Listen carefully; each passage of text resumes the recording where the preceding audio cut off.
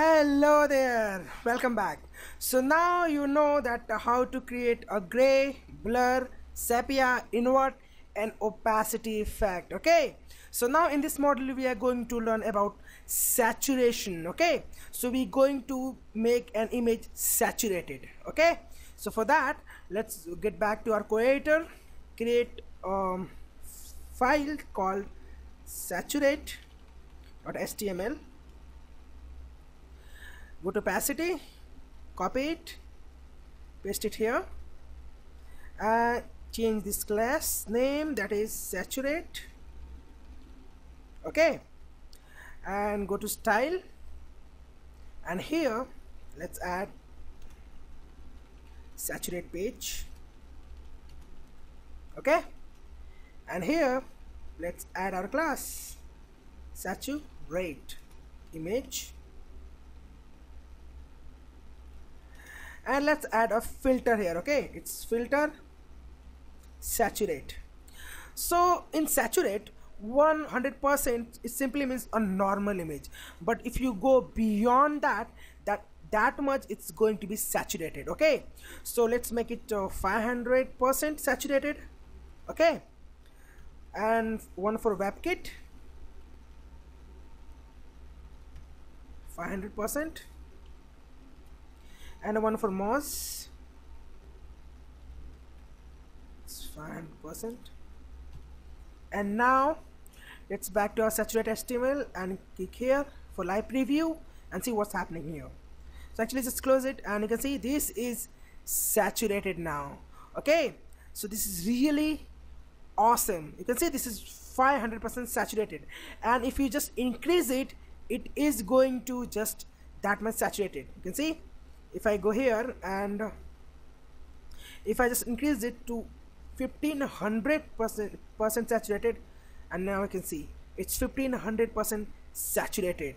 Oh my god. This is really awesome. Okay, so this is how you just do saturations on your image. Okay, so go ahead and play with these numbers, and let's make it normal on hover. Okay, so for that let's put here hover and make it 100%. Okay,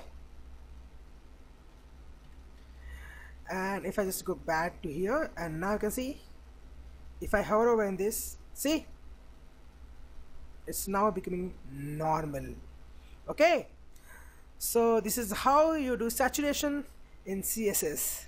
Okay, so now the same process, let's add saturate link. Okay, so for that just come to saturate file, click here,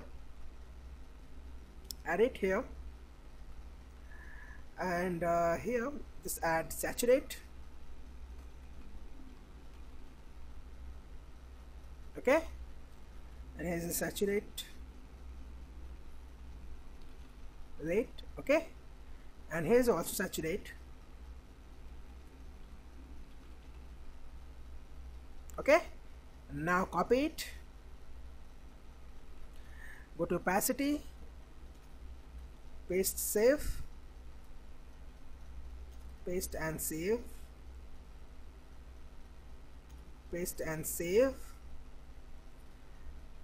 paste and save, and here paste and save. And now I just hit print screen on my keyboard and get back to MS Paint, paste it here, crop it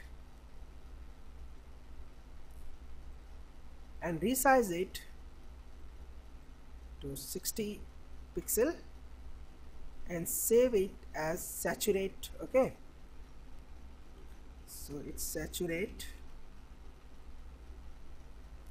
and you're done now. Okay, so if I just reload it and click here, now I can see here's saturate. Okay, so gray, blur, sepia, invert, opacity, and here's saturate page. Okay, so thank you so much, and see you in the next module.